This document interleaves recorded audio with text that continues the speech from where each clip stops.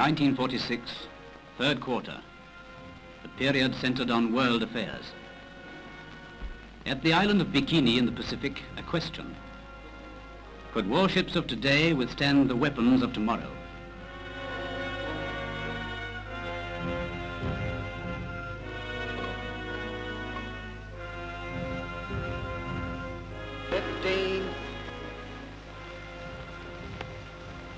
Ten,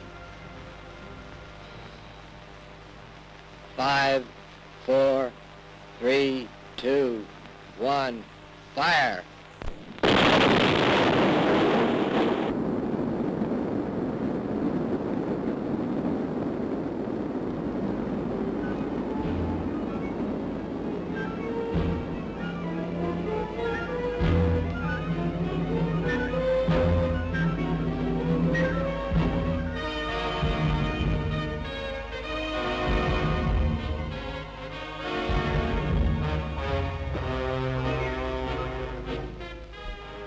After the upheaval, military and naval experts assessed the damage to cruiser, submarine and aircraft carrier. But a watching world drew conclusions of its own, somber conclusions, that peace must be made secure or atomic warfare would destroy civilization itself. In Paris, safe from the blast, but not from its implications, statesmen met in conference. For the second time in a lifetime, men of many nations were peacemaking.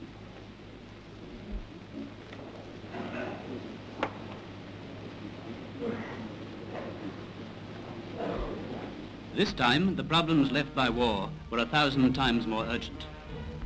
Millions of people starving or existing on the verge of starvation.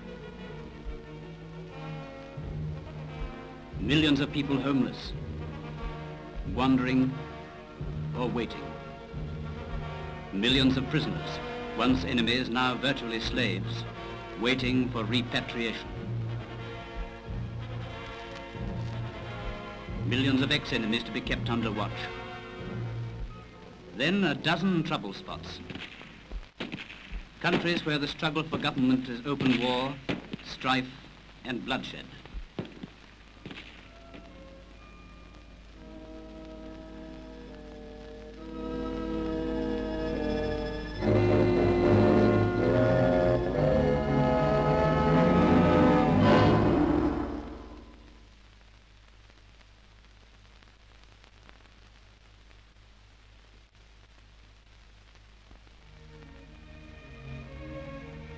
To the Jews, Palestine is their traditional and spiritual home, the promised land, a haven from persecution. But the majority of the inhabitants of Palestine are Arabs. They too regard Palestine as their rightful home. Jewish immigrants have worked hard, have shown the British that they can build, farm, increase the productivity of the land. The Arabs, fearful of becoming a minority, persuaded the British to limit Jewish immigration. But with the end of the war, into Palestine ports came ship after ship crammed with illegal immigrants, refugees from recent persecution in Germany, Austria, Poland, Belsen and Dachau. The pressure was so great that the British were forced to admit more than the agreed quota. But undammed at its source, the flood continued. Ships of Jews had to be diverted to Cyprus. Here the wanderers were lodged in hastily constructed camps.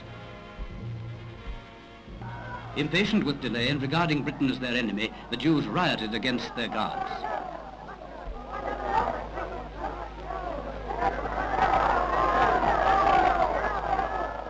Meanwhile, in Palestine, a reign of terror.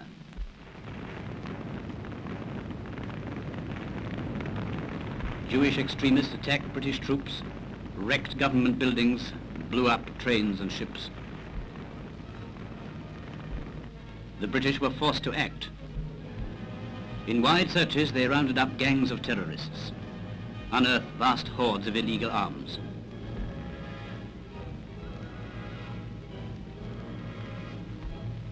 But the fire-raising and the bomb-throwing went on. And so Palestine remains, a place of martial law, where all go their ways only under watch, where the innocent must suffer with the guilty.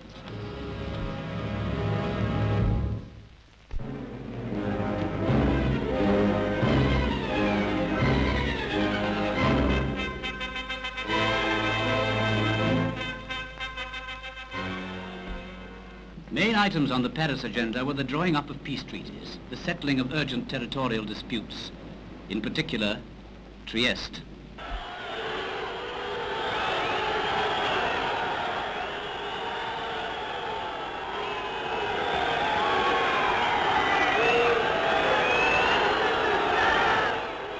Trieste, claimed by both Italy and Yugoslavia, was the subject of bitter controversy. The great powers agreed upon a compromise, gave Trieste special status under international guarantee. The Yugoslav protests which followed coincided with the shooting down of American aircraft, with the loss of American lives. The problem of Trieste was by no means solved. The dominant note of the conference was disagreement, arguments over procedure and powers of veto. That there should never be a minority, unless... Why difference between the representatives of the great powers? Attlee for Britain, Burns for America, and Molotov for Soviet Russia. At the end of the conference, Mr. Burns, reporting to his president, spoke his mind. We are not trying to surround or smother the Soviet Union. As a result of the war, the Baltic states of Latvia, Lithuania and Estonia have been reincorporated into the USSR. The Polish frontier and the Finnish frontier have been substantially modified in Russia's favor. Königsberg, Bessarabia, Bukovina, Carpathia, Ruthenia are to be given to her. In the Pacific, the Kuriles, Port Arthur, and Sakhalin have been assigned to her. Certainly, the Soviet Union is not a dispossessed or encircled nation. But America had her own disputes. With a great flash of publicity, Mr. Henry Wallace showed disapproval of his country's foreign policy by the tender of his resignation.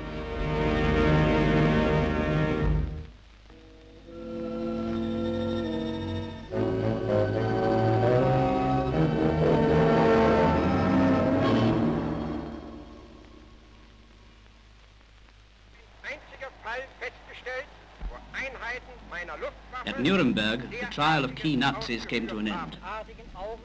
The defendants had been given fair hearing, the evidence had been weighed, the judges of the nations had stated their verdict, the guilty had been sentenced.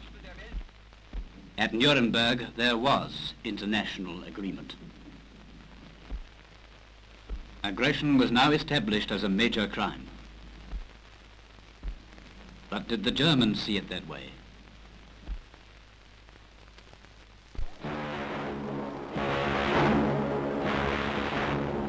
At the close of the quarter, the Queen Elizabeth sailed into New York Harbor on her maiden voyage as a ship of peace.